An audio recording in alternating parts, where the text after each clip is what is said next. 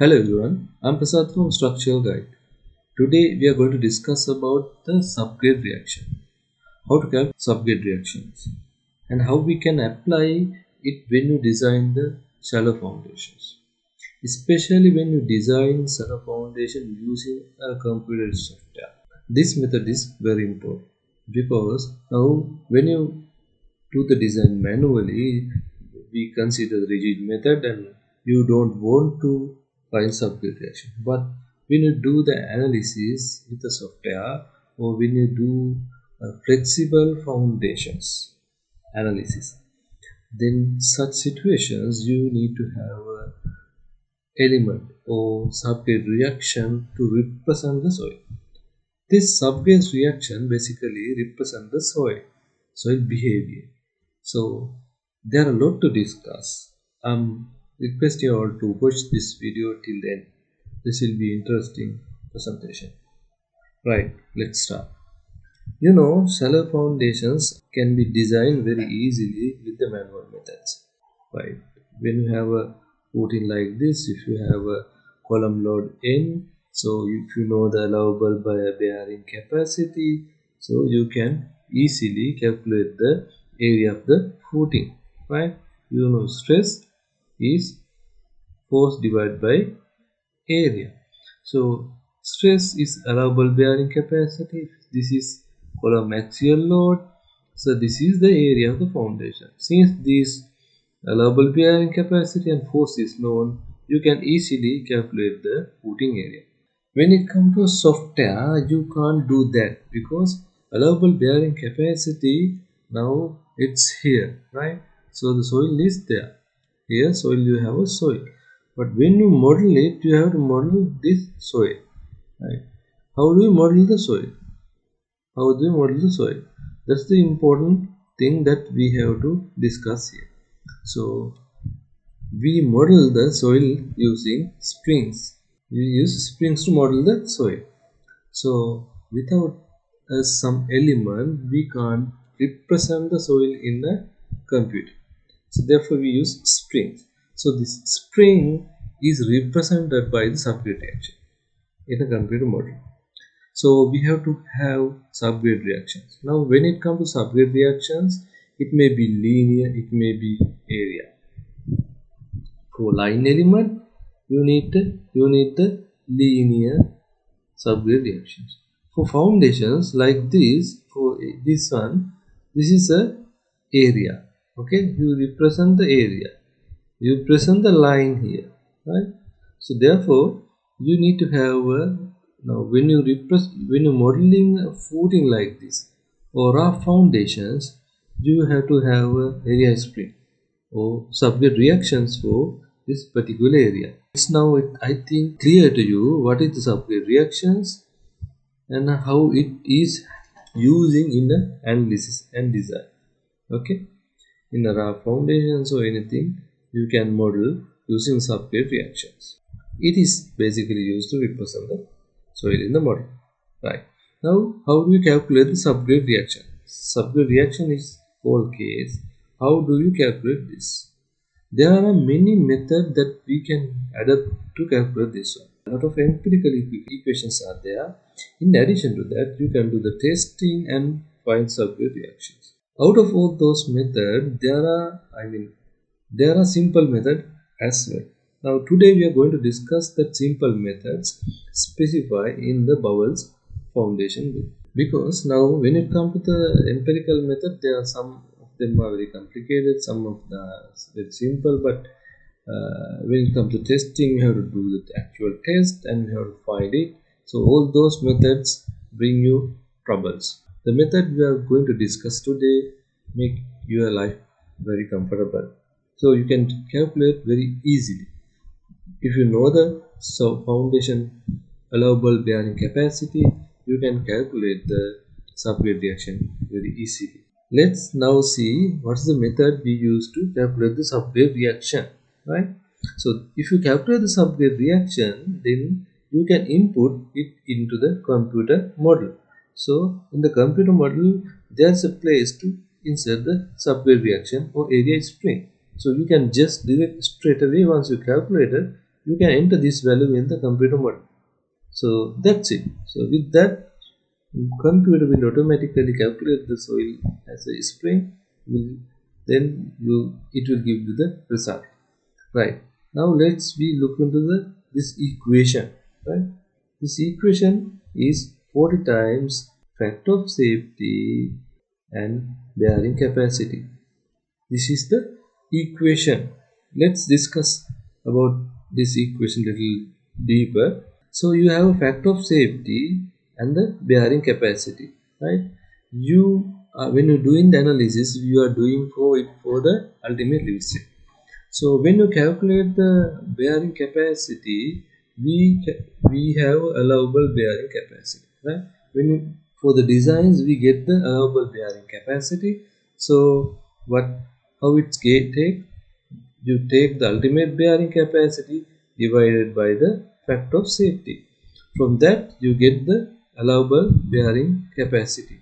Right, now you have allowable bearing capacity. Here you need to have a ultimate bearing capacity when you do for the ultimate limit state designs. So how do you calculate it? Now QU equals Q allowable into F4 as factor of safety, right? So you can see this part is here, right? This segment is factor of safety in the bearing capacity. That is actually the BC, means allowable bearing capacity. So this segment is coming from here. So we need to have ultimate bearing capacity. It's come with this. So if you have the ultimate allowable bearing capacity, it has to be multiplied by the same factor of safety you used to calculate the allowable bearing capacity. Usually this factor of safety in the range of 3 to 4, right? Sometimes it's considered as a 2. So this is the typical range that we consider in evaluating the allowable bearing capacity. What you can do is we can consider a certain value as the allowable bearing capacity, or if you know the allowable bearing capacity considered, or if you know the factor of safety considered to calculate the allowable bearing capacity, you can use it here. If you don't know that, you may use figure like 3. This kind of an average value. So you may use 3 as the factor of safety. Here you put the allowable bearing capacity. So now this part is over. Right. Next, what's this 40? How it comes? Now this 40 comes with the allowable bearing capacity calculation. There is a connection.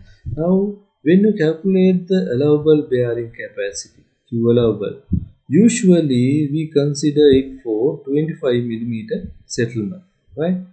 So we consider the allowable bearing capacity for 25 mm settlement. So now let's see how this 40 come. Now you know the equation, basic equation, force is equal K into X, right?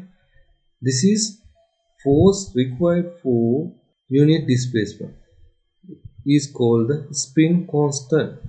This is our spring constant, right? K. So this equation is very familiar to you. This is force equals to spring constant into displacement. As we discuss that here in this allowable bearing capacity calculation, we do it for allowable limit of 25 mm.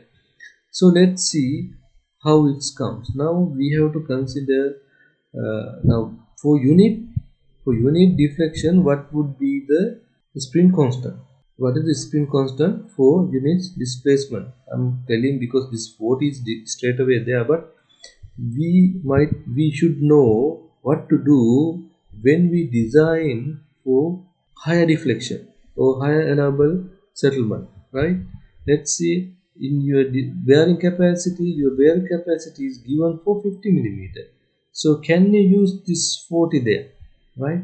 No, you can't. So you have to modify this equation. Therefore we have to know how this 40 came. Okay, let's come to this equation again.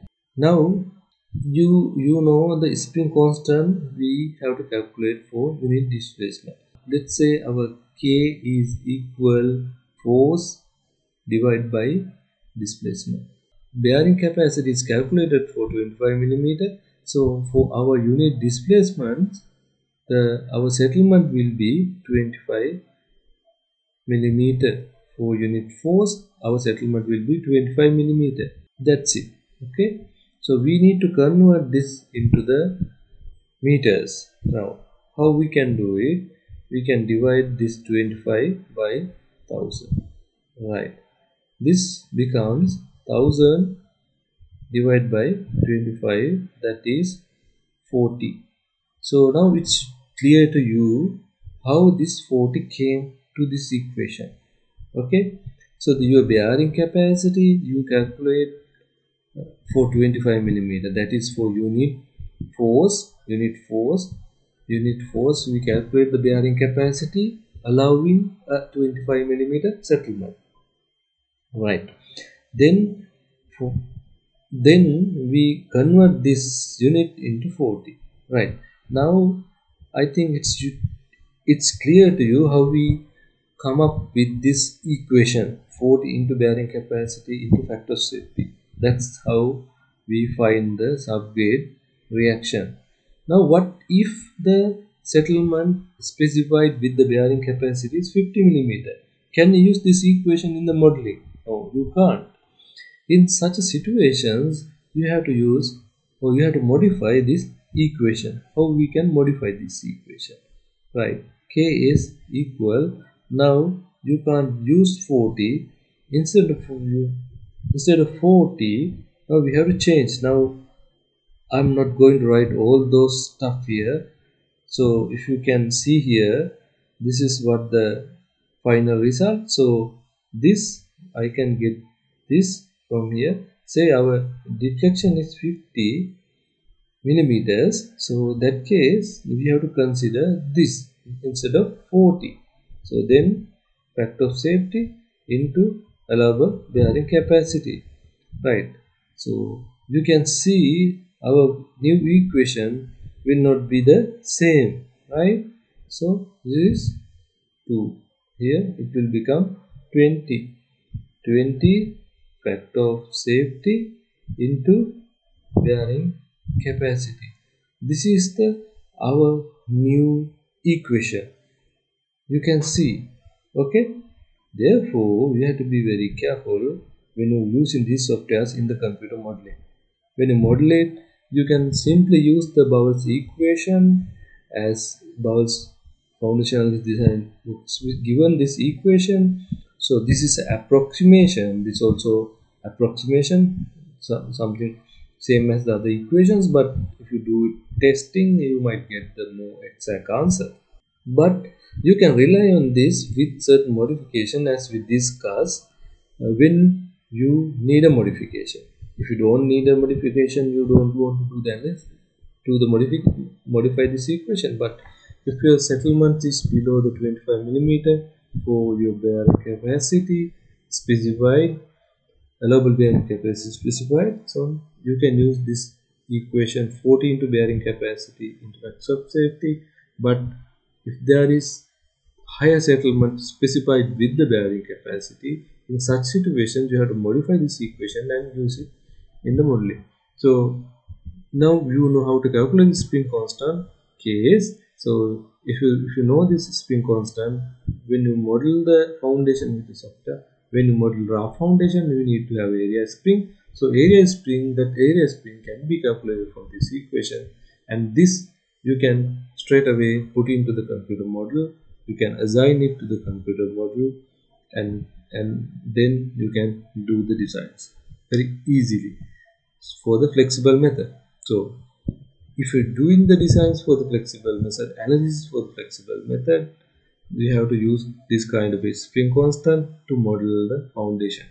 Rigid method, of course, you don't want, you just get the bearing capacity, you calculate the area, and you can proceed with the rest of the design calculation. But when you do the flexible foundations, it's not the case. So you have to consider the variation in the soil pressure, not like rigid method. So where the forces are high, the soil pressure will be high, or soil pressure will be vary based on the applied pressure. In addition to that, I want to mention one more thing here. Now when you model the soil, you have to keep in mind that there won't be tensile stresses developed in the soil, so that you have to consider. Now in certain cases, when you model the foundation, sometimes foundation may be lifted due to the behavior of this foundation. Okay, that's not because of the soil, because of the loading arrangement and anything like that.